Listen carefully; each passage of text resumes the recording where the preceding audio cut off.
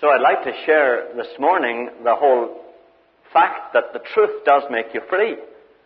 And if you're not being made free, then what you're looking at is not the truth. And it's very important, I think, to see the truth as it really is. So let's go to Lake Calhoun. And two little guys in a boat. 8-year-olds can't swim. And they're messing about in the boat, of course, and it tips. And they're both thrown into the water. And they start yelling and shouting for help. And two lifeguards on the shore see them immediately, dive right in, and are beside them in a moment. And the lifeguards tell them what to do. Okay, just lie back, and let me get hold of you, and just rest there, just relax, and I'll take you right back. And one of them does it. He's used to just doing what somebody older than him tells him, so he just does it, just lies back, and lets the lifeguard drag him right back. Doesn't move a limb. The other wee mate, he hears too, and he knows he's in good hands, and he knows the lifeguard looks strong, but he's just so used to helping himself all the time that he decides, but I'd better kick a little just to help him. And he keeps splashing and threshing around, and he threshes the whole way back to shore. Now, both of them get back to shore. It's just that one did it effortlessly, and the other threshed and kicked and splashed the whole way, trying to help himself the best he could. One is a carnal Christian and the other is a spiritual Christian. I think the first truth that God wants us all to see this morning is they both get back to shore. Now, not as easily, but they do both get back to shore. Loved ones, it's important to see that Paul never talks about a carnal Christian, that is one who is struggling in the defeat of Romans 7, the good that I would I cannot do, and the evil I want to avoid, that's the very thing I do. Paul never talks about the carnal Christian that is described there as anything but a Christian. Now, maybe it's good to look at that, because I see some of you wondering. So maybe look at 1 Corinthians 3 and verse 1.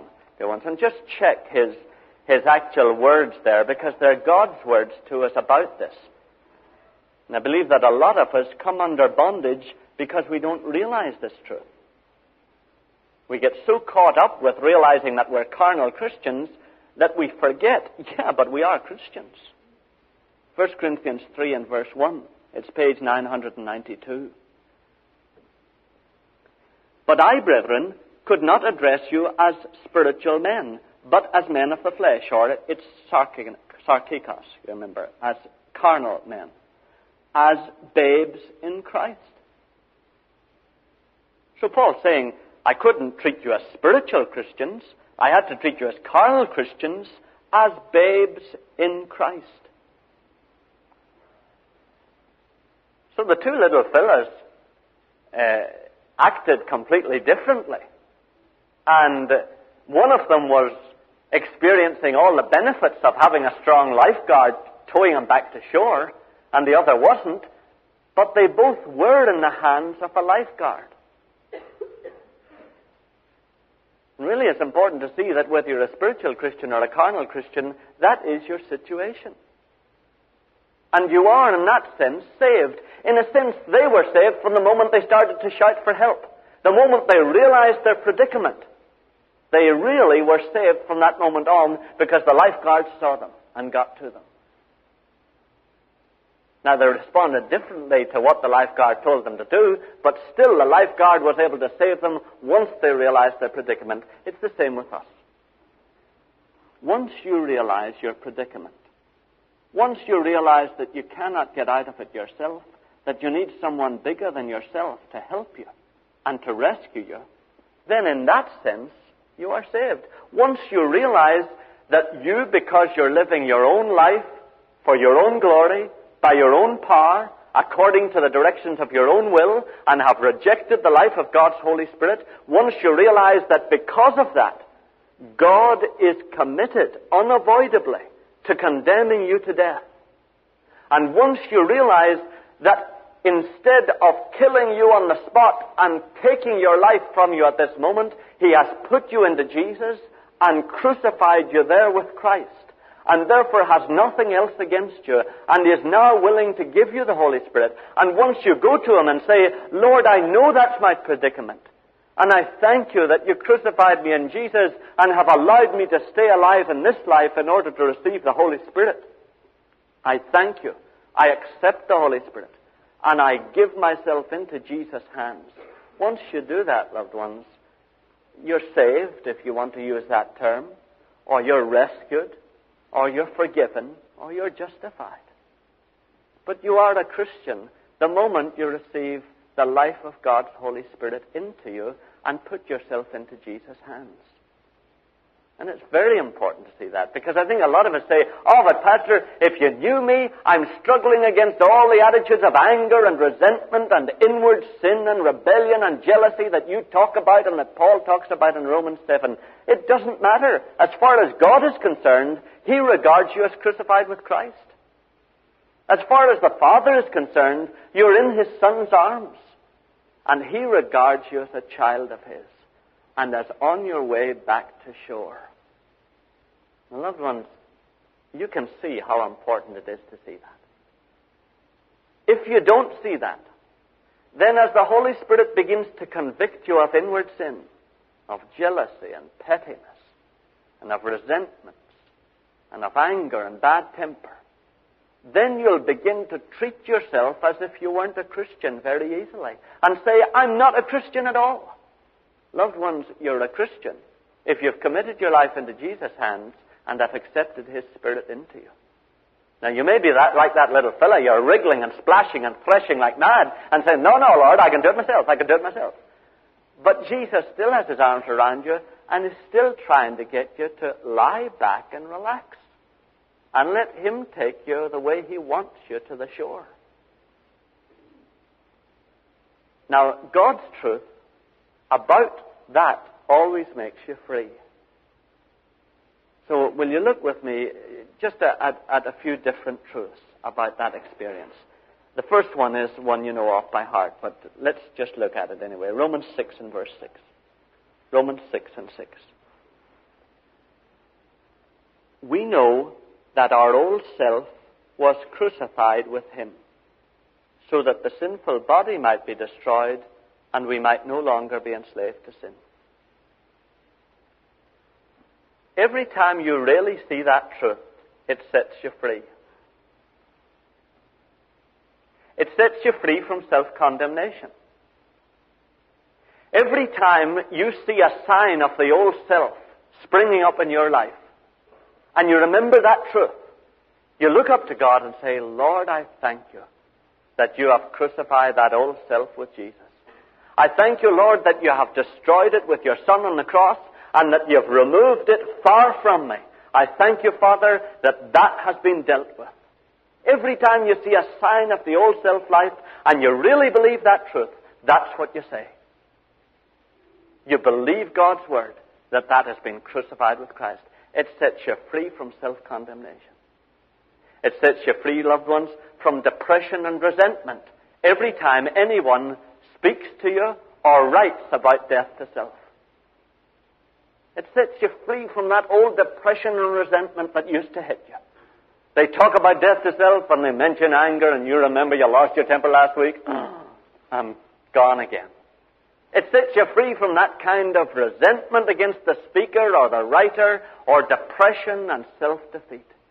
And it enables you to say, Lord, I thank you that that has been crucified with Jesus. Father, I'm not experiencing all the benefits of that crucifixion yet, but I thank you that your word is sure that that old self has been crucified with Christ. I thank you for that, because that's all that it's worth doing with it. And I thank you for that, Lord, and I thank you for this dear brother or this dear sister who keeps on telling me that I don't need to keep struggling any longer. And Lord, I ask you to give them strength to keep telling me that until I eventually lie still in your arms. But loved ones, it changes your attitude to it, you see.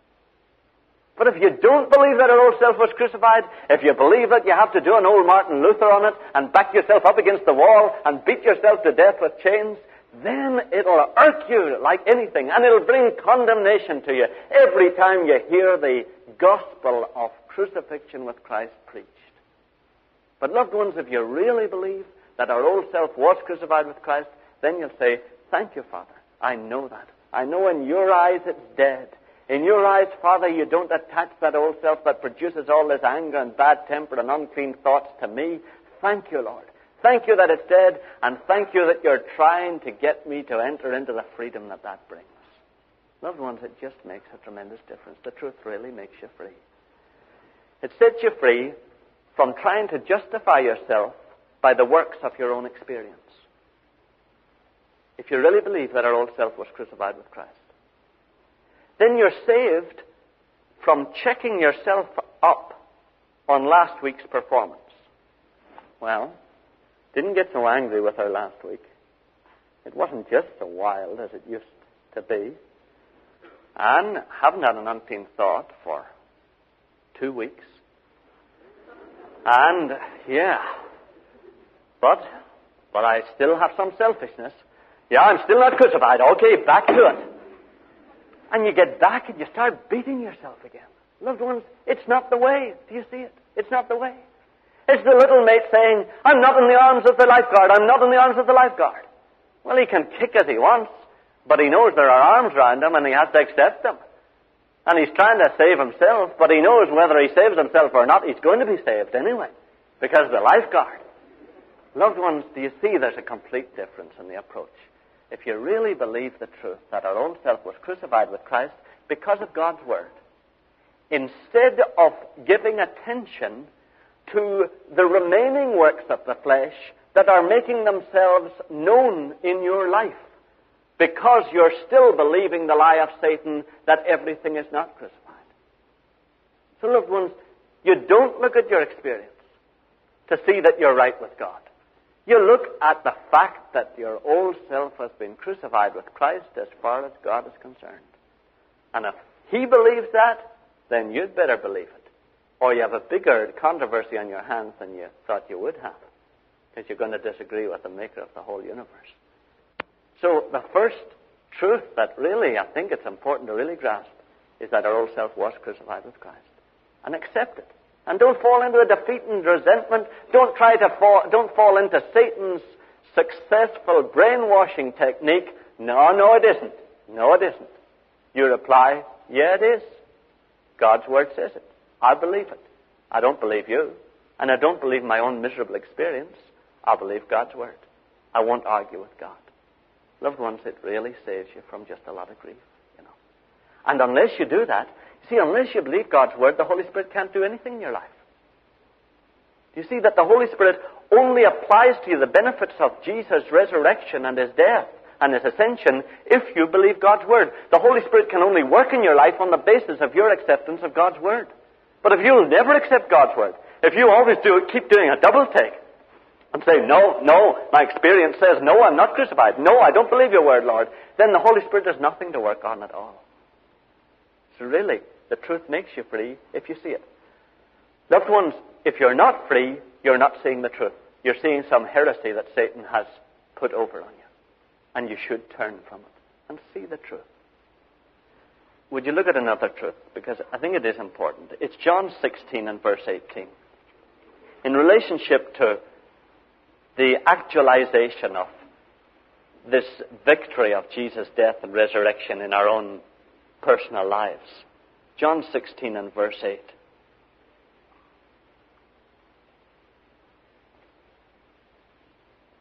And when He comes, that's the Holy Spirit.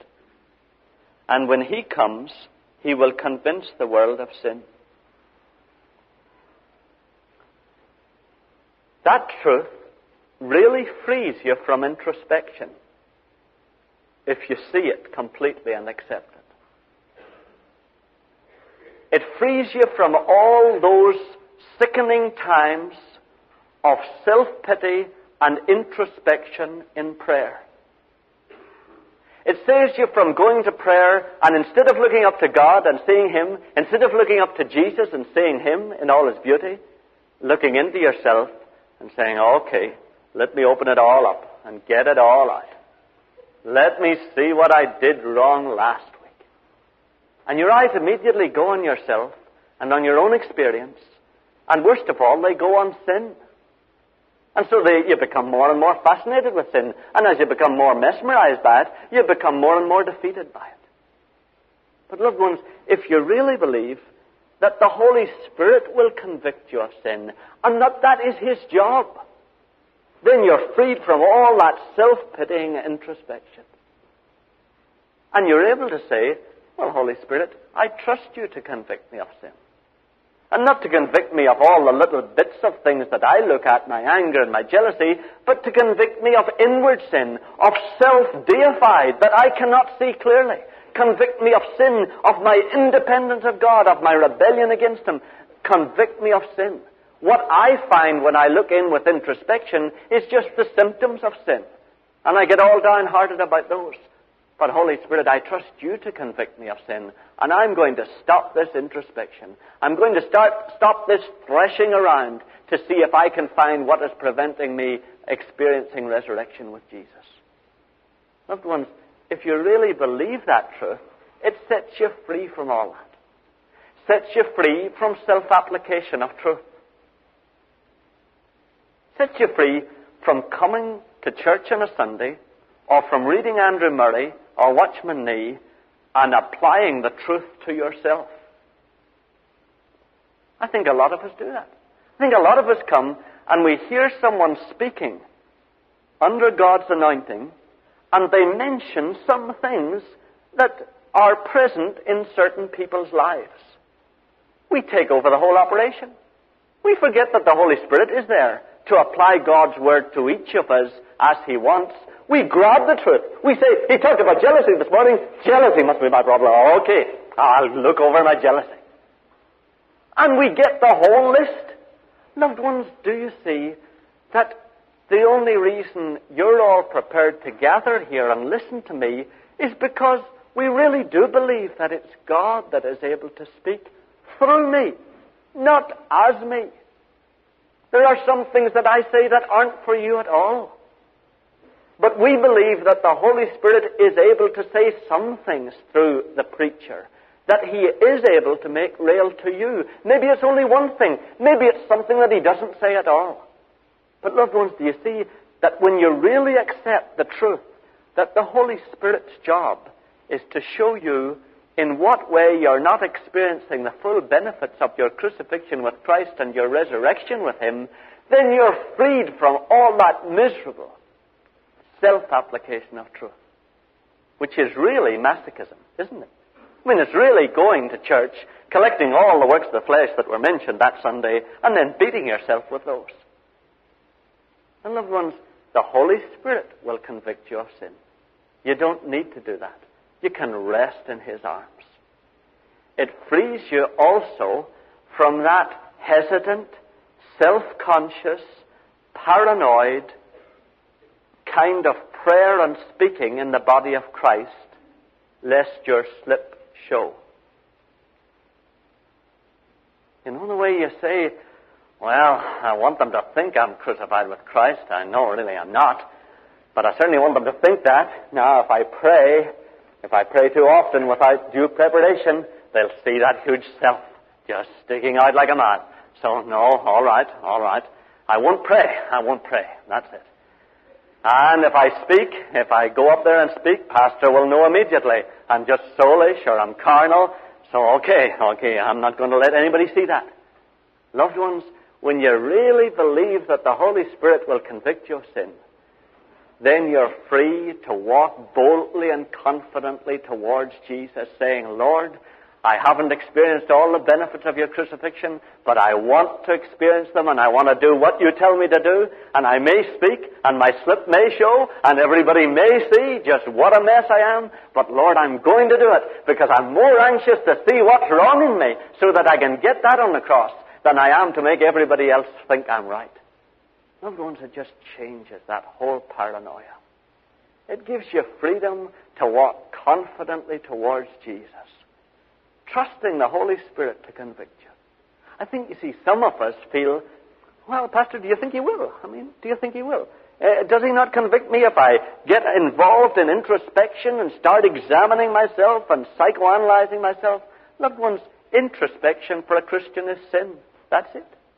Introspection is sin.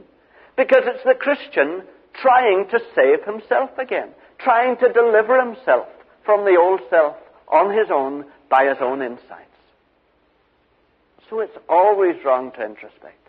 It's always right to believe the truth that God tells us, that the Holy Spirit will convict you of sin. Loved ones, really, don't be uncertain about it. The Holy Spirit is more anxious to get you completely into resurrection than you are to get completely into resurrection. And He hasn't forgotten about you, and He'll bash you now and again, and He'll give you a faithful wound of a friend if you will trust Him.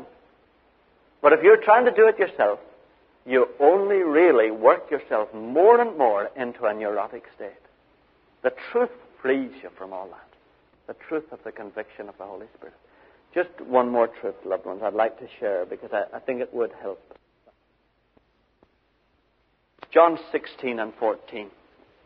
John 16 and verse 14.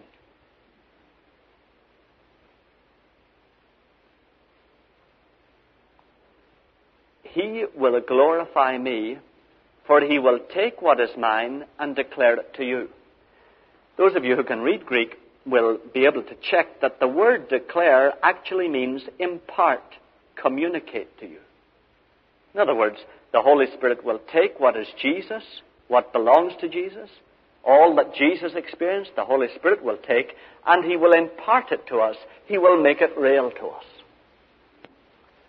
That truth sets you free.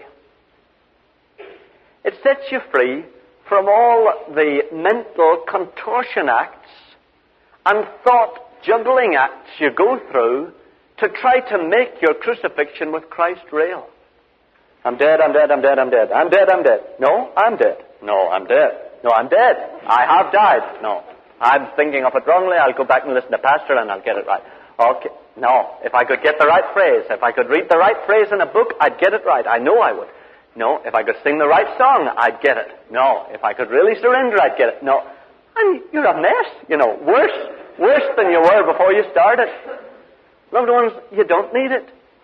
The Holy Spirit will make real to you your death and resurrection with Jesus if you will trust Him and listen to Him. Give up all the mental juggling act, all the contortion acts, and trust the Holy Spirit. Say, Holy Spirit, I know You alone can impart to me and make real to me all that I've experienced in Jesus on the cross. Holy Spirit, I trust You to do that.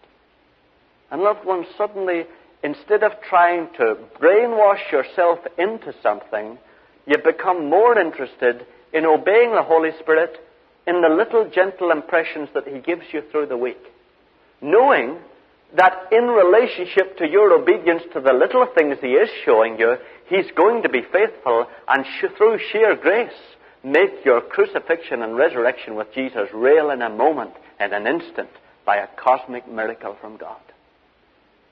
And loved ones, that's the way it takes place. Not by trying to persuade yourself, not by trying to get the phrases right, or trying to think about it in the right way, but by really believing what God's Word says, that the Holy Spirit will take of the things of Jesus and will make them real in you. It frees you from trying to suppress your bad temper and your anger to persuade yourself that you're actually crucified with Christ, in order to try to auto-suggest yourself into that experience. It saves you from all of that. It enables you to be yourself and yet say, Holy Spirit, show me. Show me what way You want me to lie in the lifeguard's arms. Show me in what way You want me to relax. Holy Spirit, I'll listen to You. Just show me. And then it's up to You to make it real to me. And I'll receive it when You want to give it to me. It frees you, loved ones, from that schizophrenic experience of trying to walk with your eyes on Jesus and your eyes on self at the same time. Trying to walk free from justification by works, and yet walking in the midst of a preoccupation with the works in your own experience. It saves you from that. It frees you from that, trying to keep your eyes on Jesus and keep your eyes on self, eyes on Jesus, eyes on self, eyes away from the bad things I'm doing, yet eyes on the bad things I'm doing. It enables you to look to the Holy Spirit and look to Jesus and praise God in your prayer times and walk obediently as the Holy Spirit's showing you giving the whole burden of the actualization of your death and resurrection with Jesus into the Holy Spirit's hands. The truth sets you free. So if you say to me, well, do you not have some hard times? Yeah, I think you'll wriggle under it at times. And you'll resist the Holy Spirit in some of the things that He's asking you to do. But that's not the normal experience as you walk into this deliverance. The normal experience as you walk into the deliverance is eyes on Jesus, thanking the Father that you're crucified with Christ, responding to the Holy Spirit as He shows you things. If you say to me, oh, now, Pastor, as you were walking into it, were you not miserable? No, I wasn't. No. And if I was, I kept my misery to myself.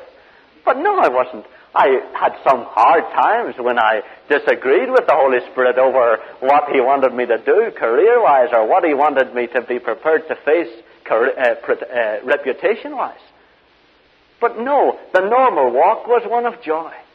Loved ones, if you're not walking normally with your eyes on Jesus, accepting that you've been crucified with Christ, and responding to the Holy Spirit as He shows you other things in your life, and just giving them over to Him, then you're not walking in the truth. You're walking in some lie, some heresy that Satan has really sold you. Any questions, loved ones? Anybody still questions about that?